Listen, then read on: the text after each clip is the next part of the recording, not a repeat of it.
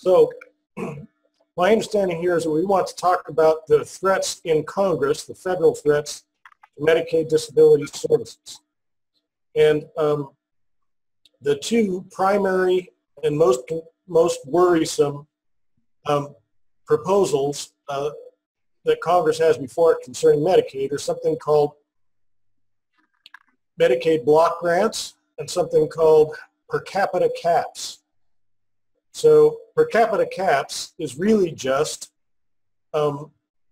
another formula for figuring out what your block grants are. So I'm going to generically refer to both of them as block grant proposals. So the first thing is that a block grant is not an entitlement. Per capita cap block grant is not an entitlement. So the definition of an entitlement is the state or condition of being entitled, that is, having a legal right to benefits specified by law or contract. So there's nothing embarrassing or bad about having an entitlement. If you own your house, you're entitled to your house. If you have a driver's license, you're entitled to drive. Being entitled to something simply means that it's legally protected. So a lot of people talk about entitlements like it's a bad thing. So I have over here on the left-hand side a typical Facebook thing that says Social Security and Medicare are not entitlements because we paid for them. Really, if you take a look over on the right, it would be more correct to say Social Security is an entitlement because we paid for it. So the problem with a block grant versus an entitlement is that your legal right to services essentially disappears. You only have a right to whatever the state decides to allocate, instead of having a federally enforceable right to a particular benefit. So as an entitlement, eligible people are entitled to all of the covered services that they require and that they can show they're eligible for. When a person is denied a covered service, they have a right to have notice and they have and to get an explanation. So if somebody says, no, you can't have physical therapy, or you're only entitled to 25 visits, or you can't get the services on the DD waiver, they have to give you a notice of that, and they have to explain why they don't believe you're entitled to it, why you don't have a right. They also have to give you the opportunity to appeal that decision, to say, I disagree, I think I do have a right, and I want to talk to an independent hearing officer and tell them why. If you have an entitlement, you have a right to a hearing.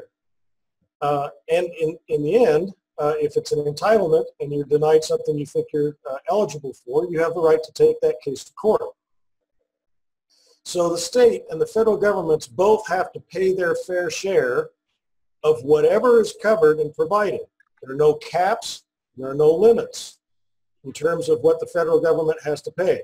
Whatever state-covered Medicaid services are paid for, the federal government has to pay their share and the state has to pay their share.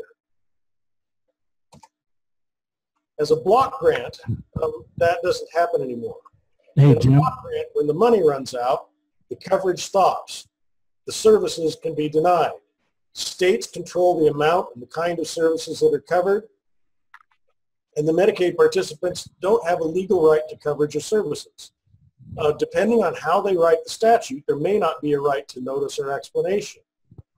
There is no guaranteed right to an appeal or a hearing, or to take the decision to court.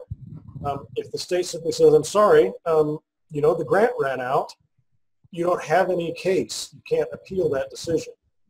So the difference between being a block grant and being an entitlement in itself is a really important issue for people with disabilities.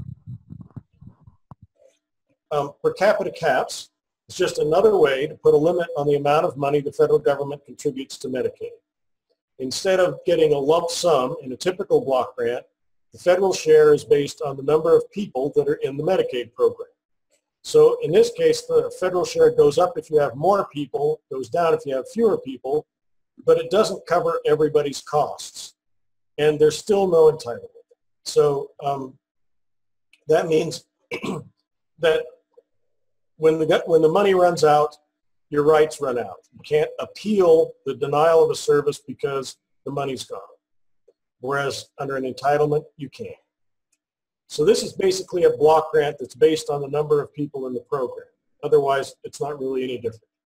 So here's a chart that shows you a comparison between block grants and per capita caps, and how it's a fundamental change to the way we understand Medicaid.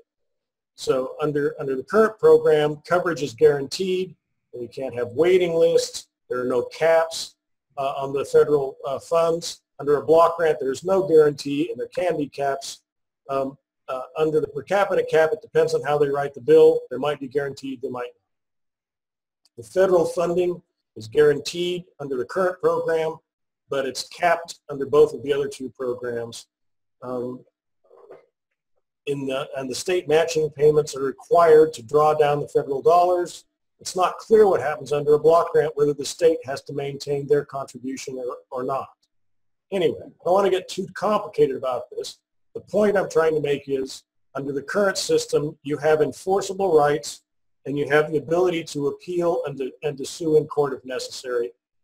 Under a block grant, when the money's gone, the services are gone, and you don't have any rights to enforce your access to those services unless they write them into the new bill. So a lot of what will actually happen in any case depends on how Congress writes the law. The American Health Care Act, which was introduced a while ago and then pulled before there was a vote, gave us some idea of what they might do. But as far as Medicaid is concerned, no difference. The Medicaid under the new law still cuts federal contributions, still destroys the Medicaid entitlement, and still gives states the ability to switch over to block grants. So in every block grant proposal, the main reason for doing a block grant is to cut the federal funding for Medicaid. That's why they want block grants, is because they want to put a ceiling on it. Right now, how much the federal government has to pay for Medicaid depends a lot on what happens in the states. If costs go up in the states, then the federal share goes up and they have to pay it. So the main motivation for block granting Medicaid is to cut the federal funding.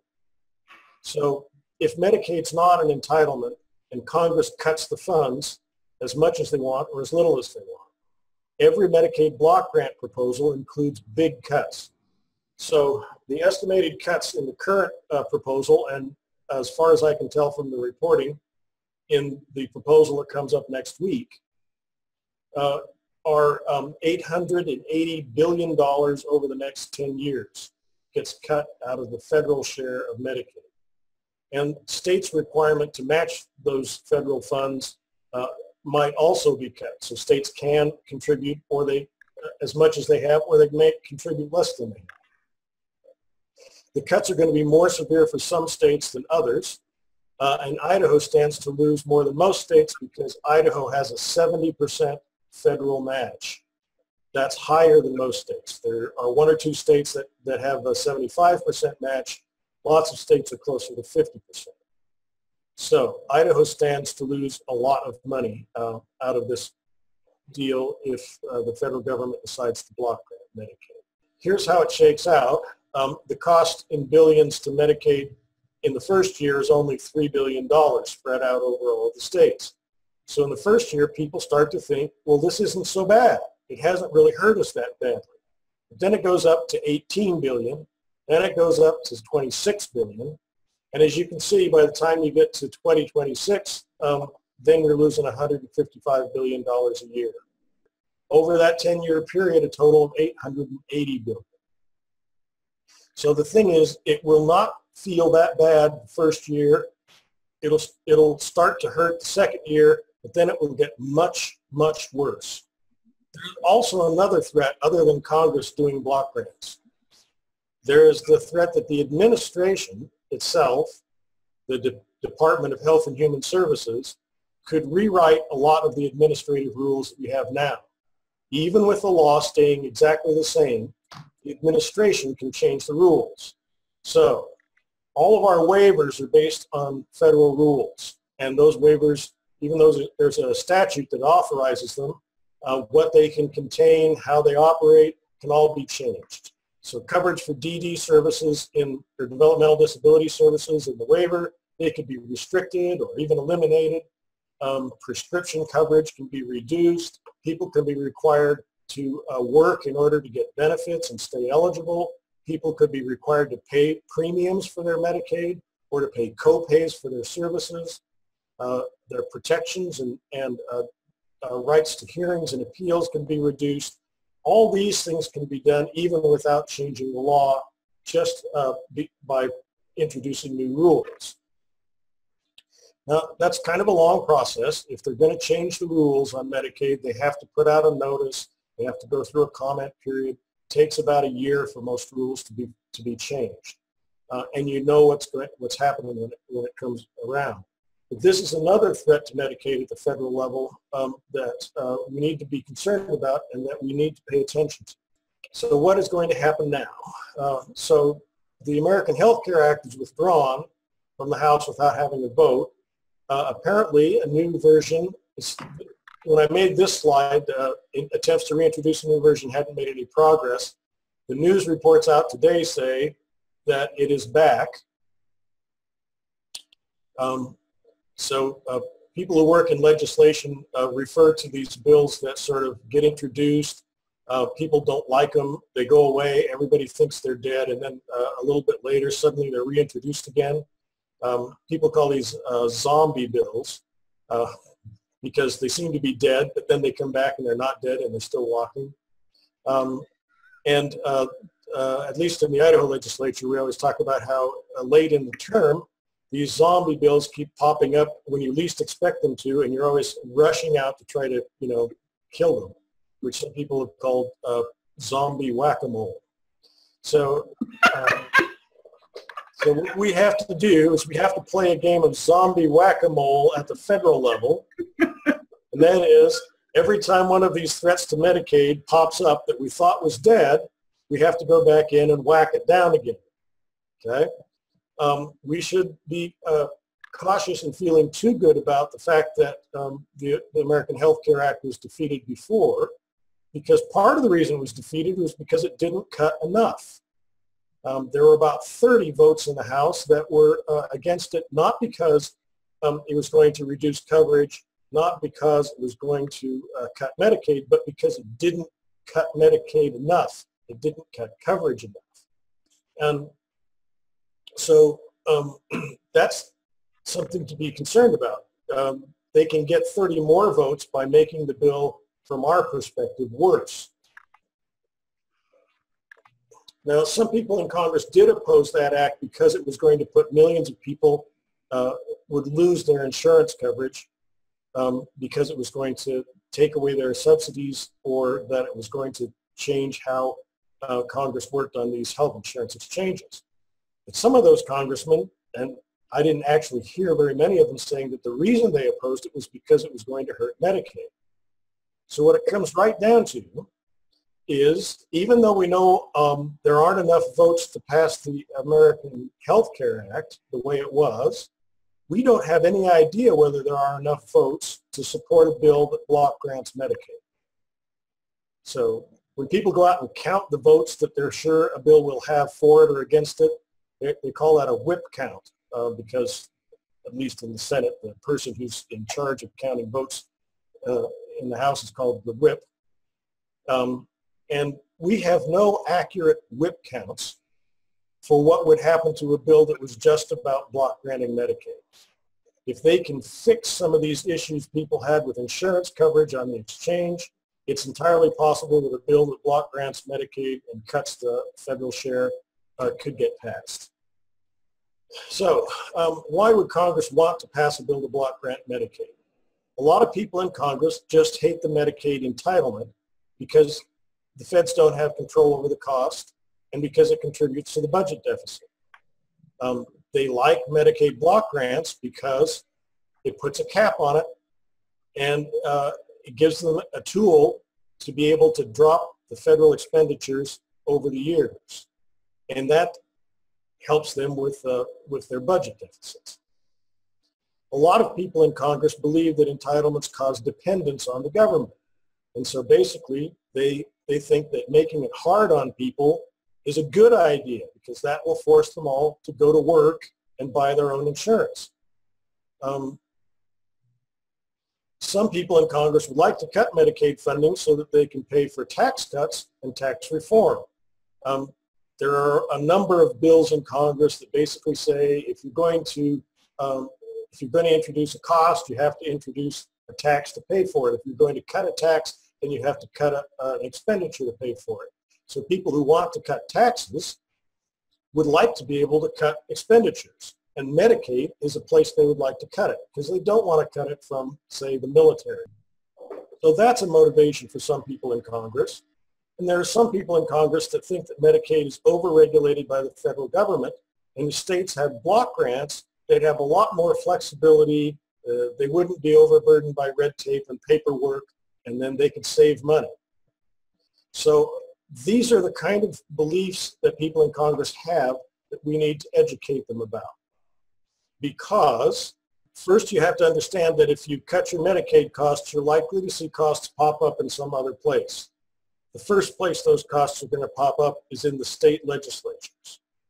When the federal money in Medicaid goes away, the state legislature has a choice of cutting services or raising states' taxes. So they need to be aware that this idea that if we just cut the Medicaid entitlement, everything will be fine. In fact, when you cut here, when you push on it here, it pops out somewhere else. We need to talk about the fact that while there are some features in Medicaid that make it difficult for people to get off and become dependent, it's also true that for people with disabilities, Medicaid is actually the services that help them work their way towards independence. Medicaid is the service that pays for their independence. Medicaid pays for job training. Medicaid is actually the thing that helps people to get out of their dependence to some degree on government benefits. So they need to understand that the way Medicaid works for people with disabilities is not the same thing as just having a medical insurance policy, and that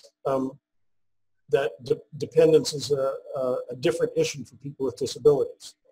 And I don't really know what to say to people who just want to cut Medicaid so they can pay for tax cuts other than we think spending money on Medicaid is better than spending money on tax cuts.